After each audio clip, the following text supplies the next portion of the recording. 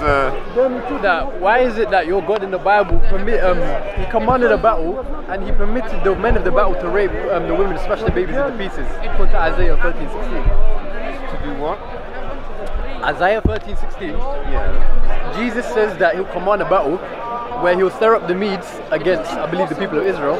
Yeah. He says that babies will be smashed into pieces and the women raped. All right. Yeah. That was I used that argument, and also I used the argument about Exodus 20, where you can beat a slave half to death as long as slaves don't die the same day. All right. And I said, how is that justifiable? All right. So Isaiah 13. Up in the heavens and live there.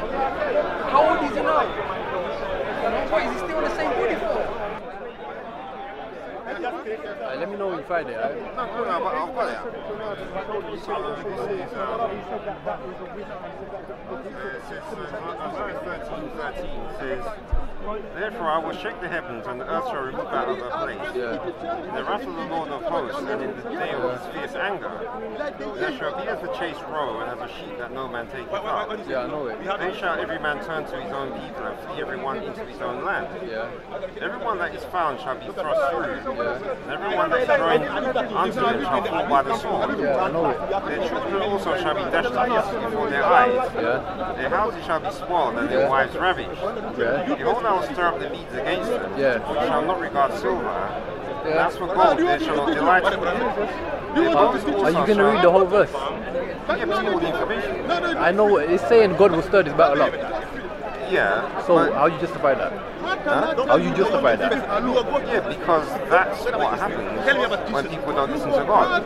So there's no. So what you're saying is God allowed men to rape women and smash their babies, and that's the punishment. Right, but if you read what it says, I know what it says, but I'm asking, do you have a refutation for that, or do you accept that as it is? yeah, but you were saying refutation, but what am I supposed to refute? Have I misunderstood that verse, or did God command a battle willingly where he knew that the women would be raped? Did God will for that to happen? Well, the only one it mentions is that 13 said to shake the heavens. Yeah, but have I understood it correctly? That's the punishment. The raping of women and smashing the baby is God's punishment. No, that's what's going to happen. Have I understood that correctly? No, that's what happened. I know. Have I understood that correctly? Yeah, but the problem is are you saying that it's God who's making them do it? Is that what you're saying? Yeah. So I want to see how you got that out from this verse. Because he says, "I will stir up the Medes against them," Yeah. and he's prophesying what is going to happen. Yeah, so is he telling them to do those things? Sure. Remember, he's not stirring them up. If I say Yeah. if I get somebody that I know is gonna attack you, I say he's over here, come to him, and he attacks you, it's my fault because I knew that he's gonna do that. So if God stirs up this battle, knowing for a fact that they're gonna rape their women, it's God's fault. All right, so it's no fault of the people who disobeyed God and made him angry. That's It's both. huh? It's both. Right. So the fact that remember what it says. See, 13 says. Do you have a refutation for this, or have I misunderstood? Is there a refutation, or have I misunderstood it? No, what it is, you're trying to put a meaning into Have it. I misunderstood it?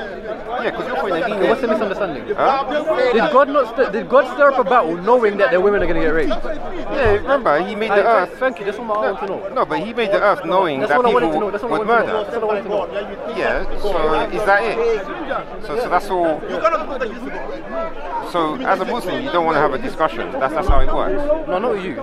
Why not? Because I don't think you're a genuine person. Yeah, but does it matter? I see you talking with people who aren't genuine. Huh? After I find out that they're genuine, I don't talk to them no more. Huh? Alright, That's not I've true. spoken to you many times. Yeah. One, I don't think you have the knowledge to debate, and two, I don't think you're a genuine person. Alright, so when you say I don't have knowledge, where do you get that idea from? From my discussion with you. Huh? From my discussion with you. Oh, so you're the one who decides that? So if you think I don't have knowledge, you can choose not to discuss with me. Yeah, but you're the one who determines whether the knowledge someone has it or not. Yeah. Right, so this particular verse you're talking about here, you're saying that I'm the one who studies the Bible, but I don't have knowledge of it. You have more knowledge. Study the Bible. Huh? Study the Bible. Yeah.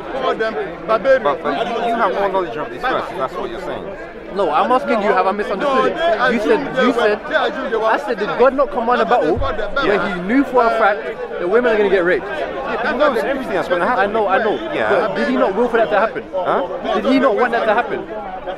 No, he didn't say he wants the woman to get raped. He said it's going to happen. He stirred up the battle.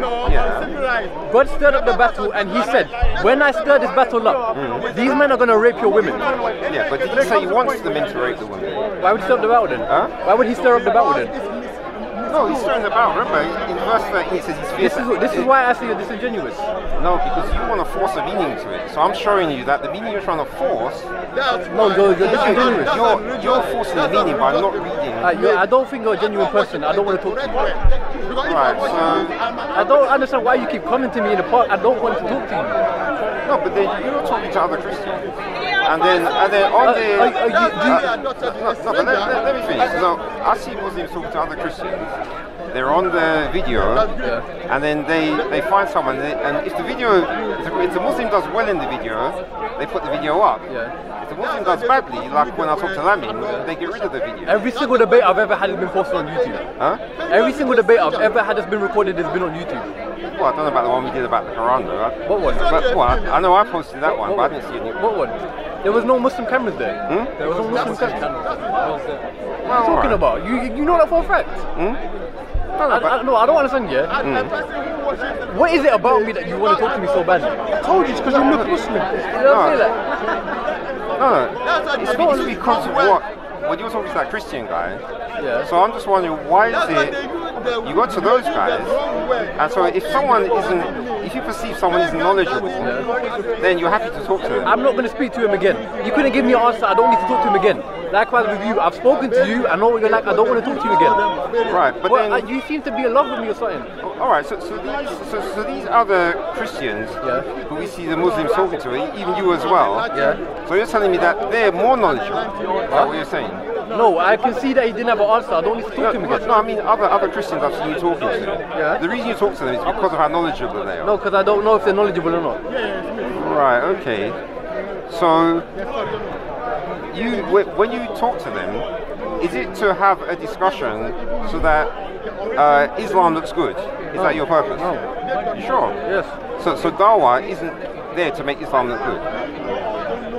I don't always talk to people to call to Islam. Sometimes I want to find out why they believe what they believe. Oh, so you can find out from me then? I don't. You can't give me a genuine answer, so I don't want to talk to you. Genuine answer, but so those people you talk to, all of the people you talk to, have any of them given you genuine answers? Some have, some haven't.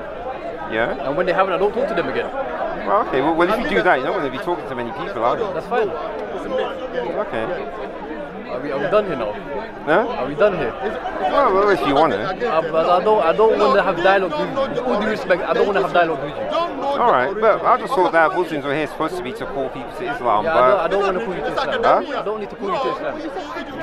Sure, so Allah... Okay. Because with us it's different. Okay. We're in the world... That's fine. I don't need to talk to you. Right.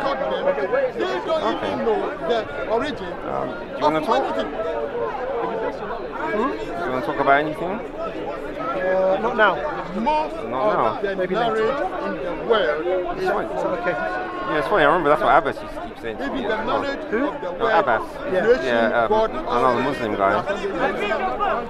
No, that maybe later, and then the later is maybe, I don't know, sometime never. Maybe never.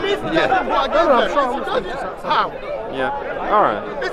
And then again, if you want to at that moment talk, fine. If you don't, no problem. Yeah. Alright. Look after yourself. Yeah.